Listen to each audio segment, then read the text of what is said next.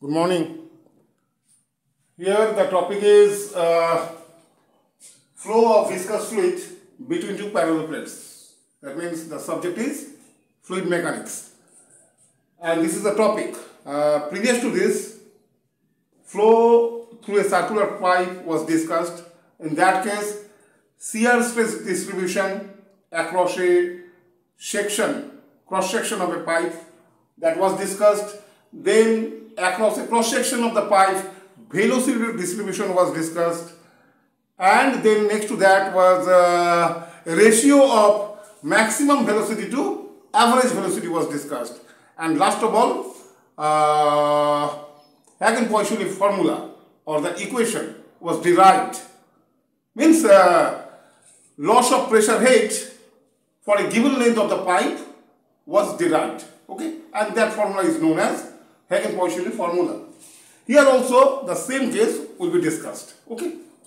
So here what is the problem? Here it is not circular pipe. Here it is flow between two parallel plates like this. This is the lower plate. This is the upper plate. The two plates are held fixed. Okay. They are not moving at all. So two plates are fixed, and between these two plates one fluid is moving.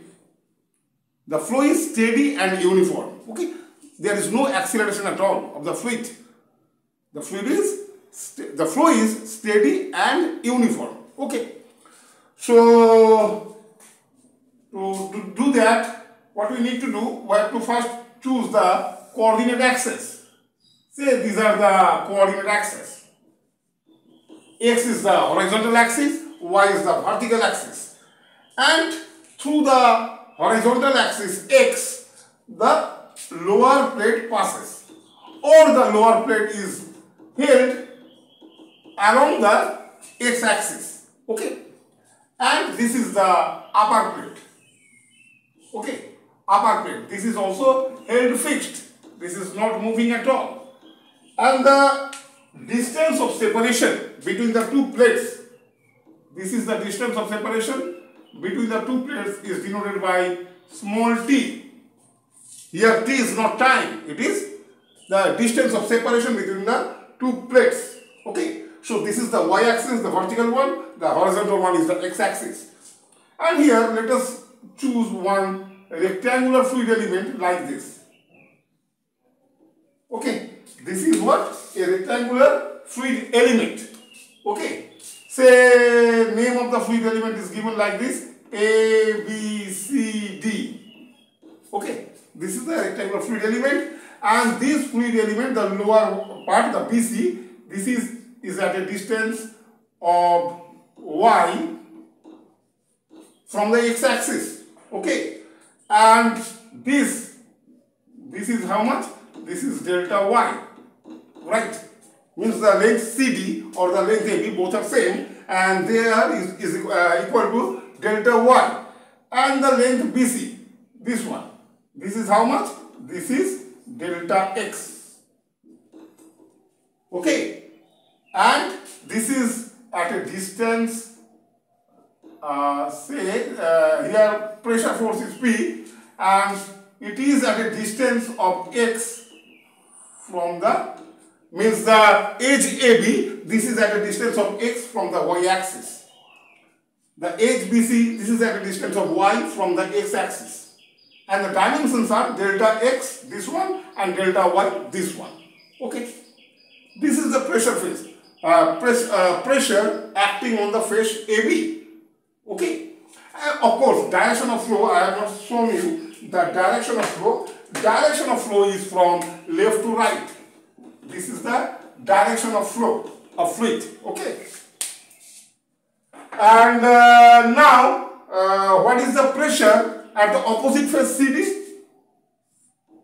This is the opposite force CD, opposite face CD. What is the pressure? Here pressure will be, since this is at a distance of delta x, so here pressure will be P plus del P del x into delta x. This much is the pressure at the opposite face. Since direction of flow is this, so shear stress will be acting in this direction. Say this shear stress is denoted by tau.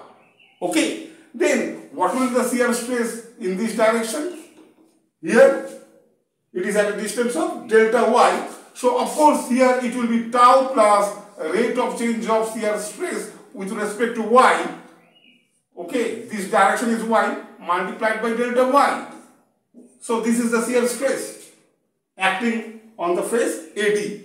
Here we are assuming here the thickness or the width of the fluid element in the direction perpendicular to the direction of the board is unity, that is 1. Okay. Then what are the forces acting on the fluid element while it is in motion? Force due to this pressure, force due to this pressure, force due to this shear stress, force due to this shear stress. Okay. So these are the 4 forces acting all together on the fluid element while the fluid element is in motion. Already I have mentioned you that the flow is steady and uniform. There is no acceleration at all. So in the direction of the flow, that is along the x direction, the summation of the forces must be 0. Summation means algebraic summation of the forces. Whenever we say algebraic summation, that means we have to consider the sign also, whether it is positive or negative. If it is in the direction of positive x-axis, then the forces will be taken as positive. And if the forces are in the direction of negative x-axis, then in that case, the forces will be considered as negative. And that's why the term algebraic, this adjective is used. Algebraic summation of the forces must be 0, since there is no acceleration at all. So here, thickness, width is how much? Unity. So what is the area of the face AB? It is nothing but this distance delta y multiplied by 1. So force is how much? P into delta y into 1. Right? In this direction. In the opposite direction, minus this quantity P plus del P del x into delta x into area remains same, it is delta y into 1. Delta y into 1. Then this force, this is also negative in this direction. Okay. So minus tau into what should be the area? Delta x multiplied by 1. So delta x multiplied by 1 and force due to this shear stress with a positive sign. So tau plus del tau del y into delta y into area will be delta x into 1. Let me check whether the lowermost part is visible or not. Yeah, it is visible. It is clearly visible. Okay, so this is the summation of the forces and this must be equal to 0. Right. Now, after some manipulation, you will get what? This P delta y, they are cancelled. Remaining part is minus del P del x into delta x delta y. So I am writing somewhere here. Del P del x into delta x, delta y I have written first. There is no problem at all whether you write delta x in the first position or delta y in the first position, there is no problem. Okay, and then again here this tau delta x, these tau delta x are cancelled. So remaining thing is what? Plus del tau del y into delta y delta x. This is equal to 0. Okay. Now you know that delta x and delta y, they are not 0. So you can easily divide both sides of the equation by delta x into delta y. And the resulting equation will be what? Resulting equation will be del p del x. Here negative sign is there, here positive sign is there. Therefore del p del x is equal to del tau del y. Right?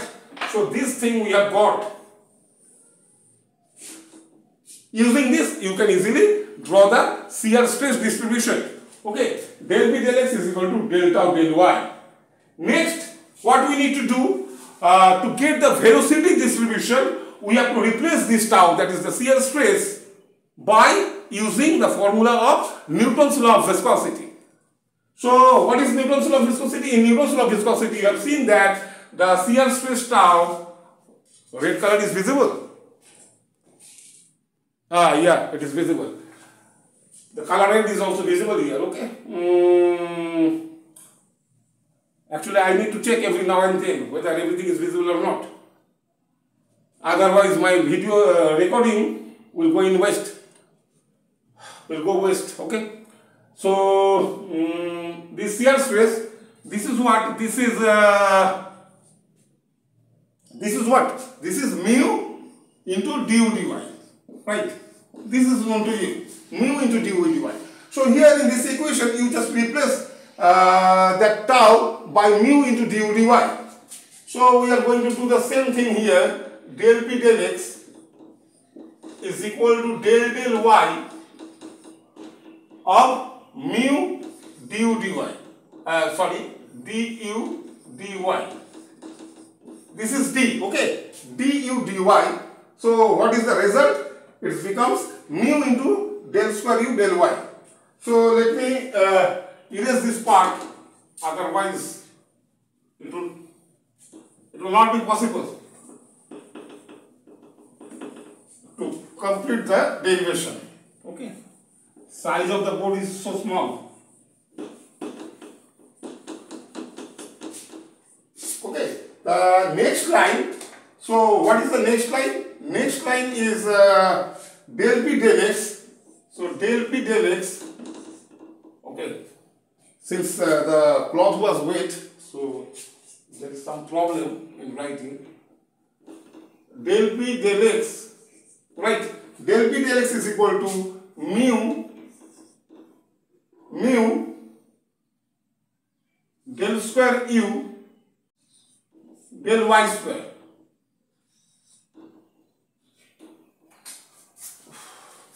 Just a minute.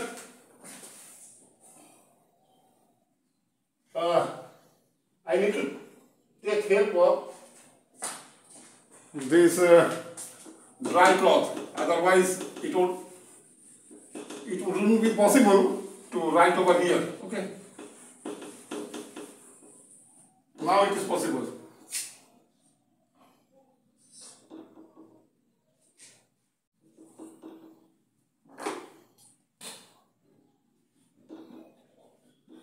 Right. So del p del x is equal to mu del square u del y square. Okay, sorry for the interruption. Okay. Del p del x is equal to mu del square u del y square. So our target is to get the velocity distribution. So it's better to write this way: del square u del y square is equal to 1 by mu del p del x. Okay. Now integrate both sides of this. Okay. If you integrate, so in the left hand side you will get del u del y, and here what you will get? You will get 1 by mu del p del x into y plus a constant of integration c. Just on integration you will get this one. Okay. Again you have to integrate to get the value of y, value of u. So in the next step you are getting what? U is equal to, so y square by 2 will be there. So you will get 1 by 2 mu del p del x into y square. Here you will get c1y, and here you will get a new constant of integration denoted by c2. So you can see that there are two constants c1 and c2.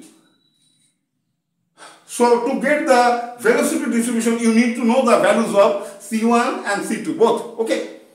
So just by using the boundary conditions, you can evaluate easily value of c1, c2.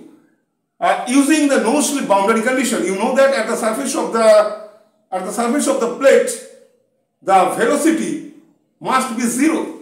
So when y was equal to 0, conditions are two.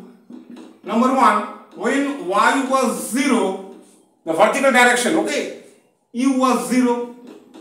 Again, condition number 2, when y was equal to t, t was what? The distance between the two fixed plates. When y is equal to t, then also u is equal to 0. So first, we are using the first condition. Y is equal to 0, u is equal to 0. Using that condition, what we are getting here? Just put the values. Here 0, here also 0, and then c2. Therefore, c2 is equal to 0. So what we have got here? c2 is equal to 0. Right. now after getting that value of C2 is equal to 0, what we are getting actually? We are getting that U is equal to, therefore U is equal to this 1 by 2 mu del P del X y square plus C1y. Okay, C1y. C2 will not be there because C2 is equal to 0. Now we are going to use the second condition, y is equal to t and u is equal to 0, that condition.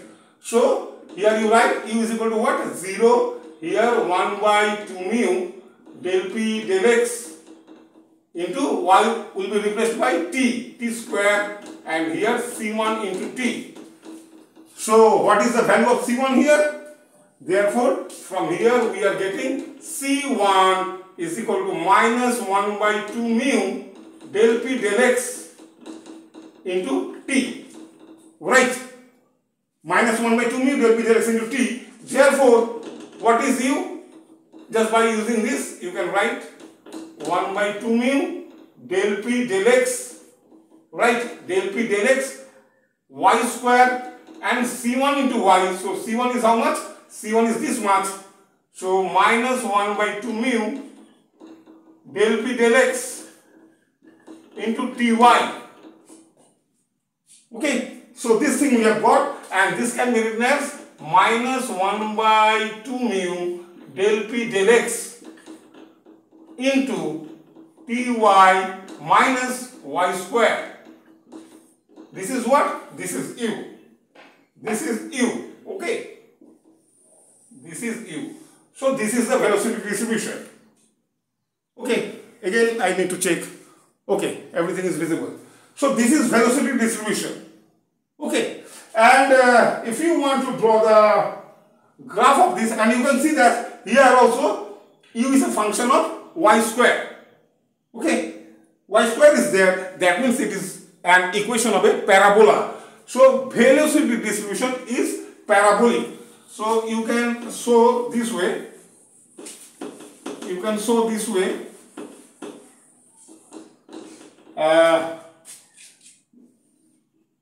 These are the fixed plates. Okay, these are the fixed plates. Okay, so for a cross section, say this is the cross section. So here the velocity distribution, say this is the midline. Okay, midline. So with respect to this midline, here again, this will be what? This will be shear stress distribution. This will be shear stress distribution. Like this. Okay. And here like this.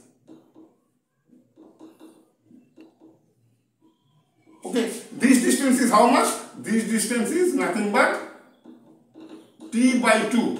Right? And this is also t by 2. Okay. At the midpoint of the two plates, the shear stress will be 0, and at the surface of the wall, means fixed plate, the shear stress will be maximum. You can see this value from here to here. And to draw the velocity distribution, it is again parabolic. So at the mid, you will get the maximum velocity. This is velocity distribution, and the other arrows will be like this. So you can see that at the surface of the wall, velocity is 0. Here 0, here it is 0. And as you are going to the midpoint of the fixed plates, okay, middle of the fixed plates, the velocity is going on increasing. And at just midpoint, here it is maximum. So this value is u max. So u max how you get? Just repeat y is equal to t by 2 here. Okay, in the next video I will discuss all those things. So here I have shown you the shear stress distribution as well as the velocity distribution. In the next video I will show you a ratio of velocity distribution, ratio of maximum velocity to average velocity. And also for a given length, suppose from here to here, for a given length, the loss of pressure head. That thing also will be discussed in the next video. Okay. So this is the end of the video. Thank you. Thank you for watching this video. Have a beautiful day to all of you.